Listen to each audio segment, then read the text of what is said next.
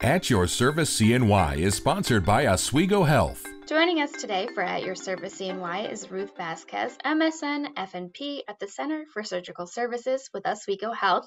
Thank you so much for being here today. Now, breast health begins with breast awareness, so getting a sense of what's typical for you. When should women start self-breast exams, and when should they schedule their first mammogram? Thank you so much for inviting me today. And it's very important to have breast awareness, especially now in the US. 1 in 8 women will develop breast cancer in their lifetime. And typically, you should start with self-breast exams starting at age 20. Be well aware of what your breasts look like, how do they feel, so that way if you notice any differences, you can contact your healthcare provider for further evaluation.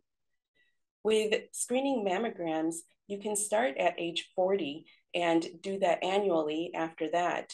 But it all starts with a risk assessment. There are different models that can be implemented to calculate what your risk percentage for lifetime development of breast cancer. And depending on that, will determine how soon or if you can start with the rest at age 40.